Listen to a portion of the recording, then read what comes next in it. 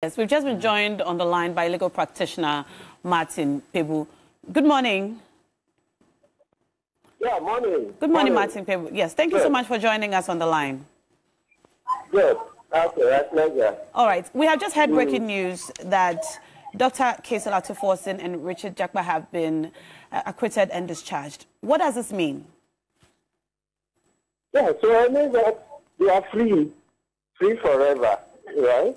Yeah, so okay. No more trial. And this actually welcome relief for all of us because the High Court trial is such an embarrassment. It's embarrassed us as a nation. That's a trial that should never have even gone ahead the moment the case came out. So this is a welcome relief. Because we are building a democracy. We shouldn't encourage unfair trials. As soon as that Jakpa case came out, I didn't see any trial going on in the High Court, but somehow it was going on. So this is a great relief that with this, everything in the High Court stopped. Okay. Welcome relief. At least we should praise Ghana, our motherland. Okay, well, that's interesting. But only yesterday, the matter was still in court. We heard about the case about Richard Jakpa's dishonorable removal from the armed forces and what it meant to the case. Today, they have been acquitted and discharged. Does it mean that all those concerns about his character and so on, which took center stage or forefront of the trial, do not matter? They do not. And please, let's make this correction. It's not my understanding that there was a dishonorable discharge. No, that's not what the CDS said. Okay. See, the CDS said Jakpa should have been tried. And so once the trial never came on, you cannot say that he was discharged dishonorably. That's not what he said. You say, and he also said that Jakpa was released because of lack of interest. Yes. Lack of interest. So if as an employer you find that an employee has done something wrong and you fail to take the employee through the discharge process, but rather you choose to let the employee go without any blemish, you can't later come back and say there's an honorable discharge. There's nothing like that. Yes. Okay. Now, before you go, what does this mean for the work of the Attorney General? It's shame on the Attorney General. It's shame on Godfred that he has taken us through such an embarrassing attitude as a country. Godfred and his cohort have embarrassed Ghana.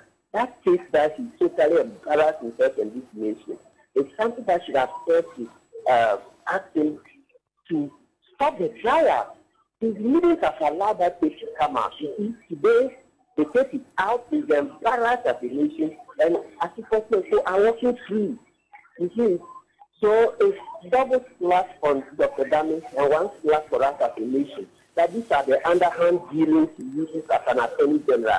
And so, with this article of Ato Forson, Dr. Dami must resign. Dr. Dami must resign immediately. He must resign because he lost the case? No, not that, but that he kept on the fight when the case made it very clear that this trial was unfair. He was using underhand dealing, very corrupt dealing. That was corruption he was involved in. So he must resign now.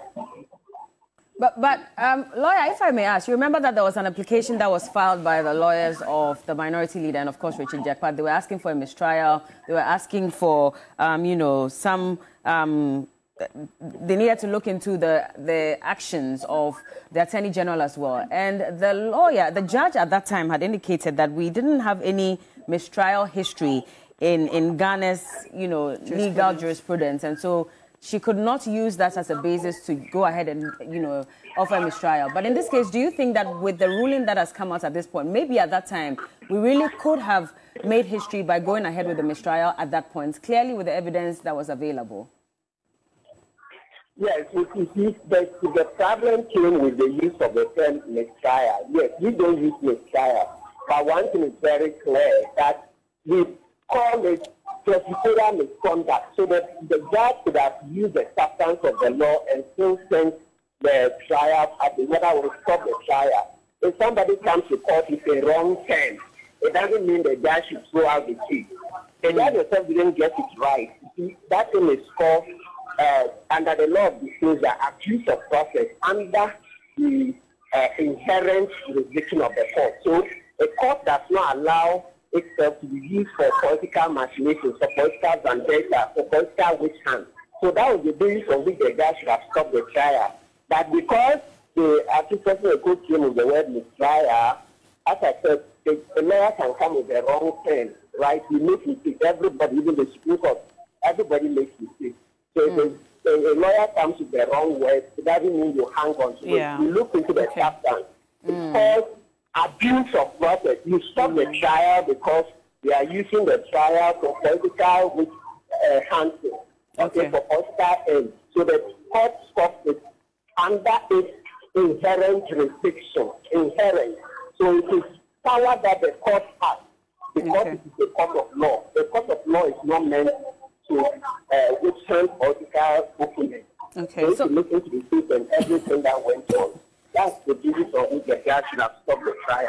Okay, so just quickly, if I may ask as well. So at this point, I mean, if you were the legal advisor for Honorable Ato Forson, looking at the concerns they had raised in that application, what would have been your next step as the legal team? Would you also now, could there be a lawsuit filed against the Attorney General? What exactly could happen at this point? Yeah, they can look at it and pursue a case of malicious prosecution, where you know there's no case against an accused, and you go and you try to manufacture evidence to come and get him guilty. Yes, so Ato Forson and co can look at it and come for malicious prosecution, like what happened to ACT Agogo. We are working on the ACT Agogo case. We sue the Attorney General for malicious prosecution. Yes. Interesting.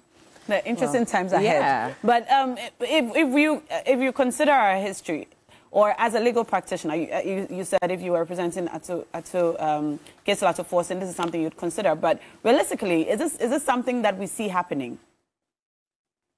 No, I didn't hear you well. Realistically, is this something that we see happening, that the Attorney General can be dragged to court for malicious prosecution in this matter? Oh, when you say realistic, that one is difficult to tell. It's for them to take the shot. As I'm talking to you now, myself and Professor Jakpa, we sued the Attorney General over this issue at the matter. Yes.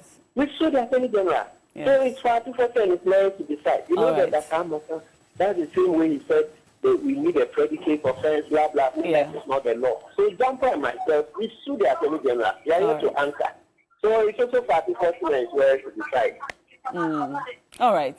Well, thank you so much for speaking to us this morning. We've been talking